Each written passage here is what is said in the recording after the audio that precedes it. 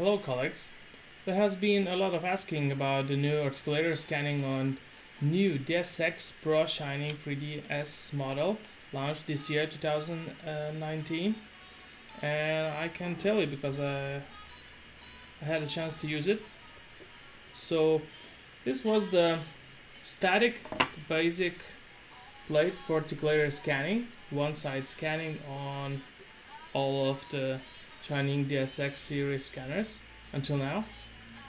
Now we've got a dynamic articulator scanning function, and it's possible to use it on DSX Pro S with dynamic shifting height, changing height optical part.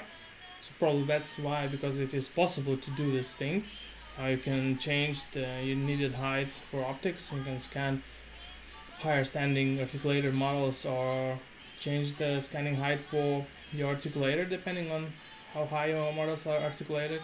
So this plate, it's no magic here. It's similar like on Medit or on other systems like Circumzan.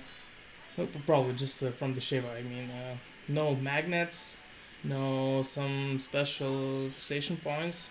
You just put it on a turntable, so the turntable can spin it to right positions.